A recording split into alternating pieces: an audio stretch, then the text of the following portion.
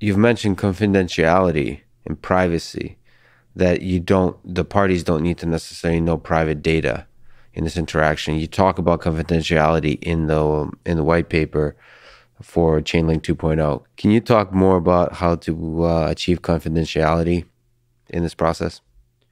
Sure, absolutely. So I think you once again need to think of the contract as existing in two parts, right? You have the on-chain code, and then you have this off-chain system called the decentralized Oracle network. Mm-hmm. So the question is really, what portion of the contract should live in what part of these two systems, right? So if you want to create transparency, you should put more information on chain, because that's what blockchains are very good at. They're public, transparent, but they don't necessarily have privacy. Well, you can see how those two things are a little bit kind of completely diametrically opposed, right? Yes. So I do think, and I do see blockchains working on-chain encrypted smart contracts. That's very inefficient. It has a lot of nuances around it. That I think will appear at some point. I think until it appears, you have an option of taking a part of the computation and putting it into the decentralized Oracle network. Mm-hmm. We actually did an entire paper about this that we presented at Stanford in February of last year, something called Mixicles, which basically talks about how you can take an Oracle network and you can put a portion of the computation into the Oracle network, assuming that you're comfortable with that limited set of nodes knowing what the computation is. And you could actually provide additional confidentiality through special hardware called trusted execution environments that all those nodes are forced to run, so they won't even know what they're operating. And so at the end of the day, if you look at a hybrid smart contract as gaining functionality from its on-chain code and gaining other functionality from its off-chain decentralized Oracle network component, you can place the part of the computation that you would like to be private in the decentralized Oracle network, because you can control the set of nodes, you can control the committee of nodes, and you can require that they run certain hardware to keep the information private, right? So you could basically make a derivative that, or a binary option is the example used in the Mixicles paper, where the payout happened on chain, but it was actually impossible to tell what the outcome of the contract was.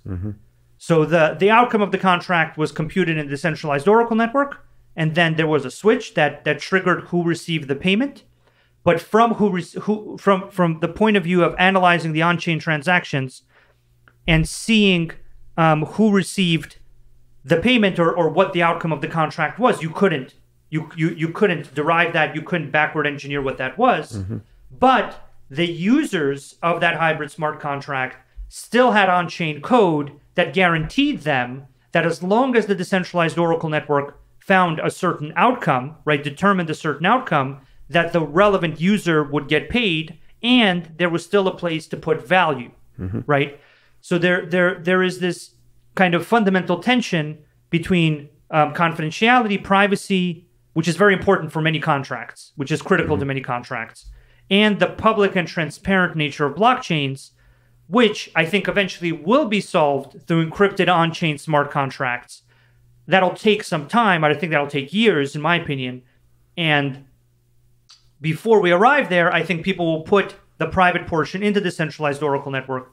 Once again, going back to what the decentralized Oracle networks do, they seek to provide these services, right? So the ability to do a privacy-preserving computation is perhaps a service, without which a certain type of contract might never come into existence in the form of an on-chain hybrid smart contract. And so this is once again what we see decentralized Oracle networks and decentralized services doing, is providing people these tools and building blocks to compose, like I'm great at making these derivatives contracts, but I can't make them unless I can retain the privacy of them. And our goal is to provide the infrastructure that gives you as a developer and as a creator of smart contracts that capability. And what we've seen is that as we provide that capability, people create more, which is also really the story of the internet, right? The story of the internet is it was really tough to do e-commerce while everything was in HTTP and credit cards were transmitted publicly. And so e-commerce was kind of tough because how am I going to send my credit card over public unencrypted channels, right? But the second HTTPS appears, e-commerce becomes a lot easier because I can put in my credit card number and it can be sent over an encrypted channel and, it's not at risk. And so I can participate in e-commerce as long as I have a credit card. I think those types, and I'm sure that was unexpected, right? I'm sure at the time that was an unexpected outcome from that technology. And so I think this is why we sometimes have this focus on privacy, because in our work with contracts and their transition into this hybrid smart contract form, we see a substantial amount of need for privacy as an inherent property of these contracts. And it'll take a while before that's possible to create the kind of technology innovation required to do that on chain. I know there's a few ideas that are being floating about, but so the currently distributed Oracle networks provide that feature, which is essential to many contracts. What brings to mind in this whole space, again, it might be outside of your expertise, but within the world which I'm passionate about, which is machine learning. And it seems like very naturally, because current machine learning systems are very data hungry, and much of the value mined by companies in the digital space are from data. They often want their data to maintain privacy. So you think about an autonomous vehicle space, Tesla is collecting a huge amount of data, Waymo is collecting a huge amount of data. It seems like it would be very beneficial to form contracts where one could use the data from the other in some kind of privacy preserving way, but also where all the uses of data are codified and you can exchange value cleanly, basically contracts over data, over machine learning systems use of different data. I don't know, do you talk to machine learning folks that you use ideas of smart contracts, or is that from outside of your interest? Because it seems like exceptionally applicable set of, when we talk about different services that might be created and revolutionized by smart, especially hybrid smart contracts, I think machine learning systems comes to mind to me in all industries. I don't know if you've gotten a chance to interact with those folks, with those services. I think what you're talking about is more data marketplaces. In the data marketplace side of things, this is actually once again very applicable because there's a trust issue. Right. At the end of the day, let's say I'm trying to sell you some data. You don't know the quality of the data, so you don't know what you want to pay for it. And I can't give you the data for you to determine the quality because I've given you the data, right?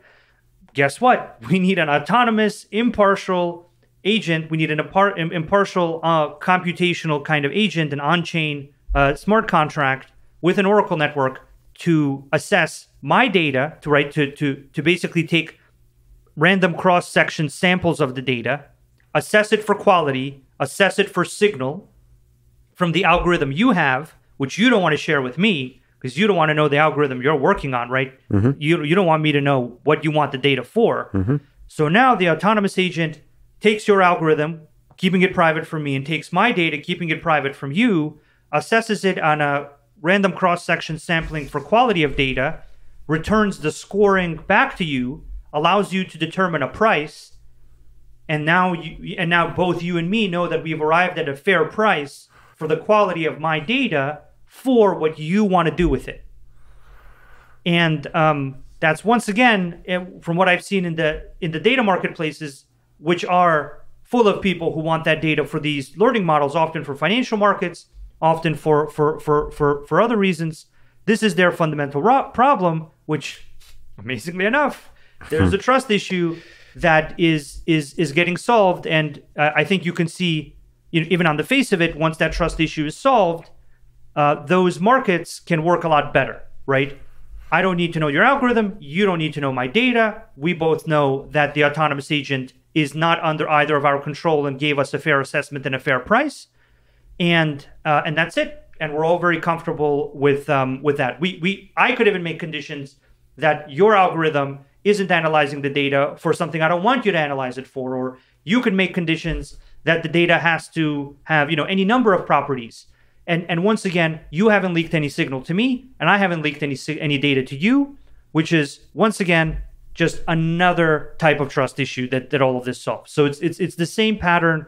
If you work in this industry long enough, or if you really look at these use cases long enough, you'll simply come to the question, and this is the useful question, what is the trust issue this is solving? And then if you can get an answer to that question on a case-by-case basis, that's when you'll understand why blockchains are relevant. And then once you do that with enough use cases, it becomes, it becomes a little bit mind-blowing.